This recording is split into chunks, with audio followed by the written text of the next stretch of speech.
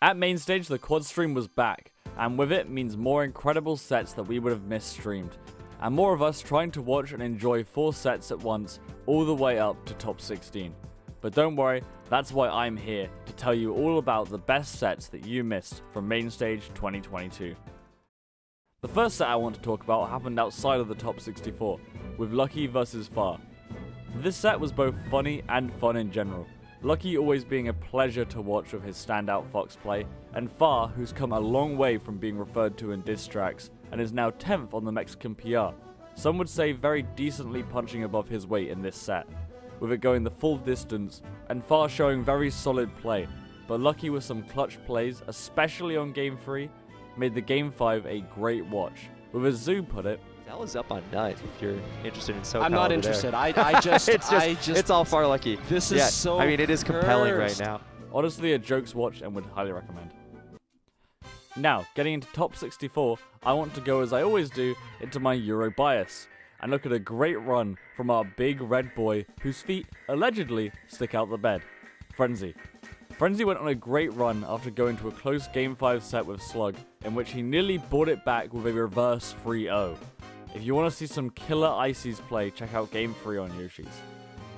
However, after losing that, Frenzy would go down into losers, but he would go on a great run through Premier, Top Players, SFAT and Logos, both in great 3-1 performances to get 17th at the whole event. So check out these sets if you want to see some great performances from someone theoretically punching above their weight. I always love good Falco gameplay, and especially so when watching a run from someone from the UK. I think more country diversity and worldwide competition is so sorely needed in Melee. And also more diversity in Melee content. So if you're enjoying the video, don't forget to subscribe, it really helps me out and keeps that weekly video machine flowing with great energy. Thank you very much, and on with the vid. While Slug Frenzy was going on, right next to it was nearly an upset that would have changed the whole tournament, as with ibdw having a great run to second, and a lot of people being behind him after the recent Panda Global drama. He nearly got his whole tournament shaken up with a Game 5 set against Lunar Dusk, another great Ices player who we saw do great at the Ludwig Invitational. And after Lunar Dusk got 4-stocked in Game 3, but came back to take Game 4, and then take the lead with this combo in Game 5, I honestly thought it was all she wrote for ibdw. However, he fought back, not losing another stock to take the set back. But it's crazy to think what would have gone down had this gone the other way.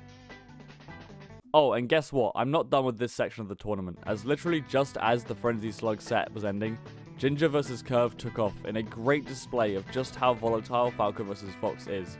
As Ginger looked extremely dominant versus Kurv in the first 2 games, that you wouldn't be blamed for looking away.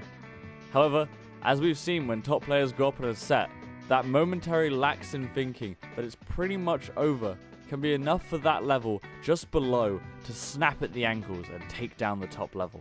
Which is exactly what happened here. Kurv struck back with a clean FD game and a close Game 4, which at some point Ginger lost control of. And again, this loss of control only seemed to spiral out, causing a Game 5 counter pick to Yoshi's, which seems very counter to what I thought Ginger normally likes to pick in this matchup. And it went about as well as that might insinuate. This is a great slobber knocker of a set, Game 4 being a really intense highlight, and I'm sure in this 20 minutes of time from the start of Frenzy Slug to the end of this set, I'm sure that you'll find something that you enjoy.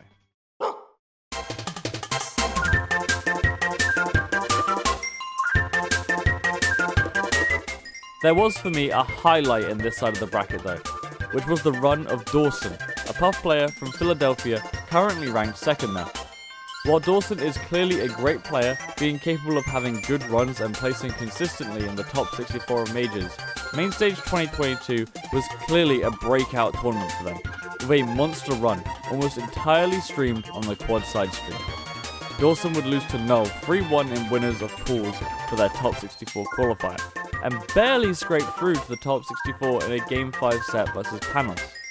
After this, they would go on a run though, through top 64, beating J-Salt in a very scary Game 5, where J-Salt looked poised to take the reverse 3-0. Man, I talk about reverse 3-0s and potential ones a lot in these videos. Didn't realize they happen so often. The double Dreamland counterpick ended up proving too much for the J-Sheik, moving Dawson on to face Lunar Dusk, who decided to play the Puff Ditto instead of their main Ices. I can only assume this is because the Icy's Puff matchup is miserable from what I've seen. Unfortunately for Lunar Dusk though, Dawson was no slouch who would lose in a ditto to a secondary Puff, and cleaned up the set 3-0. Next up on the hit list was Ginger, who unfortunately for him was just off that loss to Kurv.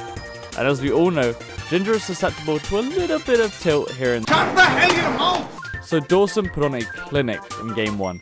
With Ginger waking up and taking the next game back, game 3 was another nail-biter, even on Dreamland. However, Ginger misinput to side B and SD'd his last stock, which I cannot imagine he was very happy about. As during game 4, it was back to the clinic for Dawson, who took a clean game 4 win on the top 15 player.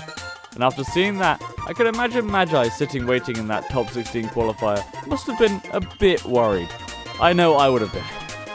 I don't get nervous, but I'm starting to get a bit shaky, you know what I mean? I'm a little bit worried. And the set went the whole distance over on the main stage. So if you haven't caught that one yet, make sure you do.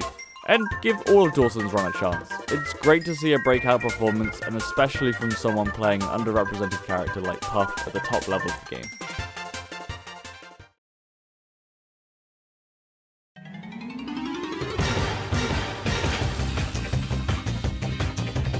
Last up, I want to talk about a very funny section of the bracket, rather than a particular game. This group of games went in a very interesting direction. It started off with Stiv, a Fox main from Washington. That's literally all I got for you, sorry. And Preminin, I think that's how you pronounce it, the second ranked player in Minnesota. This set would go to game 5, and was a great set as well, by the way. Every game except one was last stock, and was a nail-biter final game. That Preminin would go on to win. Would recommend for any of you Fox Ditto enjoyers. They would then go on to play against Logan in another game 5. But this time, Logan would win, thus beginning the start of the pattern that would go all the way to the top 16. Logan would then play against Crudo. Wanna guess what game this one went to? That's right, game 5. And it was on the main stage this time, so you might have caught it, but if not, it goes without saying, a very fun set to watch. Crudo would go on to win this game 5 and move on to face sfob. You starting to see the pattern yet? Crudo sfob would look like it was going to break this pattern, with Crudo going up 2-0 in the set. However, sfob wasn't going to have it, and pulled it back to a game 5 confidently with 2 stocks, and ended it game 5 with another one, with sfob advancing to the top 16. If you haven't spotted the pattern yet, every game obviously went to game 5. However, also, the player who won the last game 5 was seemingly destined to lose the next one in some horrifying case of karma from the clutch god. I just found this section of the bracket very funny to look at and observe, and thanks to Mainstage's quad stream, we could see how it went down in all of its glory. The quad stream really is a sick new approach to streaming the melee bracket, with archiving sets that would be lost to time, and allowing us to watch runs from players that weren't put on stream until their last game, because no stream runner would have expected them to make it that far. So thanks to BTS staff for pushing down the same path as the Ludwig Championship.